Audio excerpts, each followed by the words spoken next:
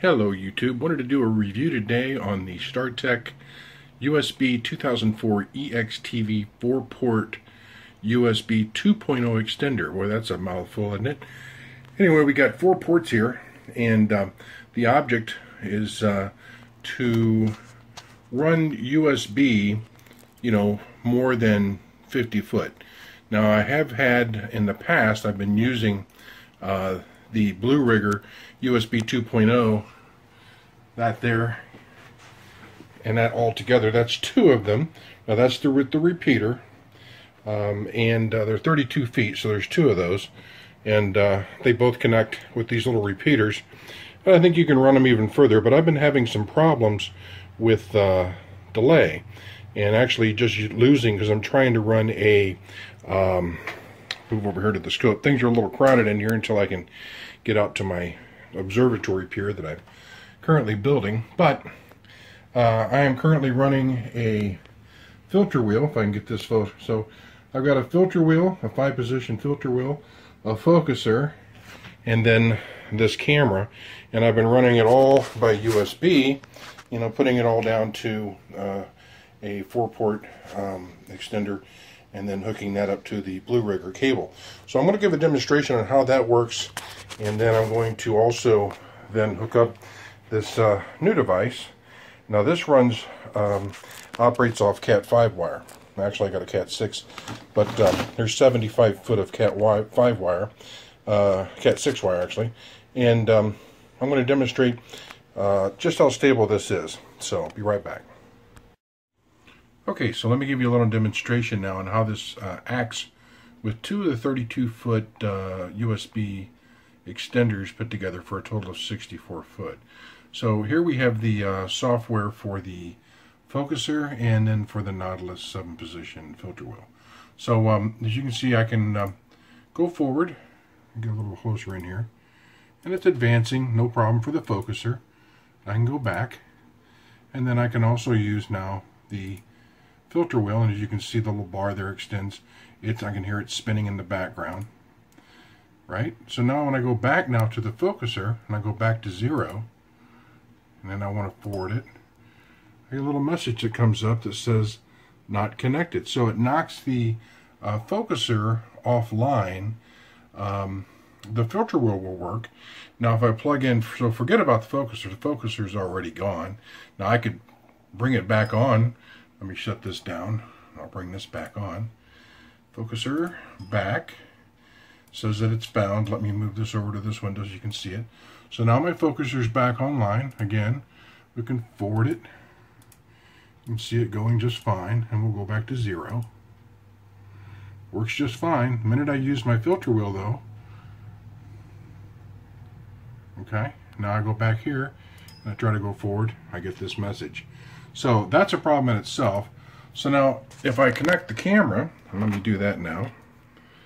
Excuse me here while I just connect this camera a little bit here. Get this going here. Well, we can get it in the hole. There we go. Alright, so now the camera's connected. Now let's fire the camera up. We'll get that software going here. I'll use SharpCap. And we'll bring it on and see if I can get it to work with the focus or with the filter wheel. And I can't even get, I've got a frozen, there we go, now that came up.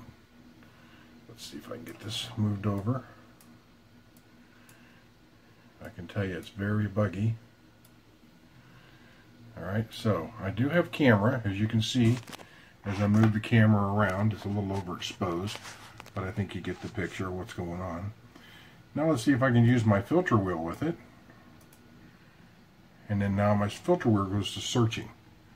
So you can clearly see that if you use one or the other, you're fine with this blue outrigger cable, but at 64 feet. And then the camera's pretty fluid. I mean, it's not too bad. It runs okay, but you're going to knock your other 2 devices offline. So I'll be back in just a minute, and we'll hook up this Startech instrument, and we'll see how this works. Okay, now you can see that I've replaced the other 4-port extender with this device. Let me plug this in. As you can see, we've got a green light currently, and we'll plug this CAT5 cable in, and now I've got a blue light, so we should be good. And that's all 75 foot of it, believe it or not. And we'll come over here to the other end of it that is hooked into a I have a powered port, but I've tested it on just straight into the computer. It really doesn't matter as far as that's concerned. So now that we have this hooked up, let's go back to our screen, and it shows my devices are ready to use. So let's power up, first of all, our focuser. We'll drag it over, and now we'll fire up our filter wheel. And they all come online much quicker, by the way. So let's try these two out first. Remember, it didn't work before when both of them tried to play together. So we've got our filter wheel here running, and we'll run our focuser, and we'll go back to 0, and then we'll use this, and then we'll go back here, and we're running like a champ. No errors, nothing disconnecting on me. Okay, so we'll do it again. We'll go back here. We'll even run both at the same time. How about that? Run that back to 0. Again, we have no problems. Okay, so now let's hook up the camera with these two, and let's see if we can get everything to work, especially if our camera can be not so jumpy. And just give me a second. I'm trying to do this with just 2 hands. We'll go here, and my camera lady has taken her day off today. Alright, so I've just hooked up the camera, and let's go ahead and fire up Sharp Cap, and we'll pull it over. Alright, so there's Sharp Cap, and you can see I'm overexposed. Let me pull that exposure down just a little bit so you can see what we're doing here. Alright, so you can see pretty fluid on the camera, not bad at all. It's running good. Now the real test is, while that is, and I'll try to hold this as steady as I can while that's running, can I still run my filter wheel and my other? Well, it looks like the filter wheel is running good, and there's my focuser running good. Go back to 0, and then let's run that again. Whole while my camera looks still fluid. Ultra block, okay, that filter's running good. Run back. Everything's still online, everything's running good. I still got plenty of fluid camera. So my review would be that this Startech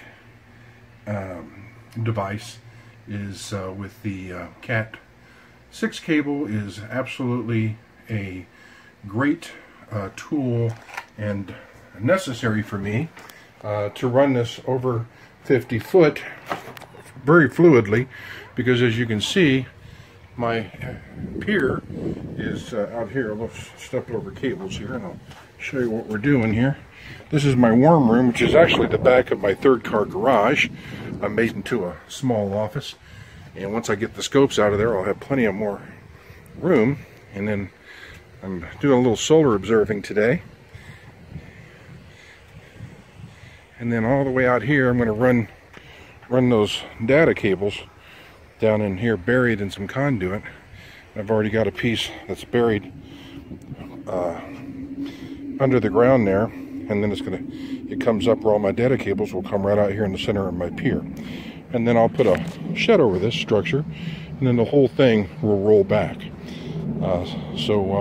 Just waiting for a few more parts to come in for the slide mechanism, and we can get that going. So with that being said, that certainly solves the issue with extending a USB cable over 50 foot, and with 3 devices, one of them being a camera, it works flawlessly.